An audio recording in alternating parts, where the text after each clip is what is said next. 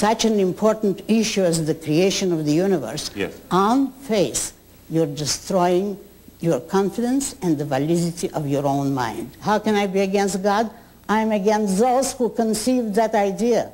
Yeah, but tell us why. Tell us why. It gives man permission to function irrationally, to accept something above and outside the power of their reason. There is something higher than our reason. It's God's reason. You know, reason can get you anywhere. You can reason through anything. If we're produced by evolution and we want a superior race, why shouldn't exactly we make sure that inferior people don't reproduce? Maybe that would be the sanest thing to do, the most reasonable thing to do. We only don't do it because it's wrong, and we only know it's wrong because of a sense we have of, you know, what I call the great speculation, that you are as important to God as I am to God, and that both of us are as real to ourselves.